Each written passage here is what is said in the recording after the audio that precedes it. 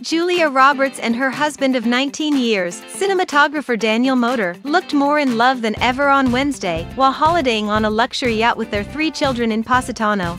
Backdropped by the stunning Amalfi Coast, Julia locked lips with Daniel on the deck of the enormous vessel, shortly before the Emmy-winning father of 3 took off his white t-shirt and leapt into the sea.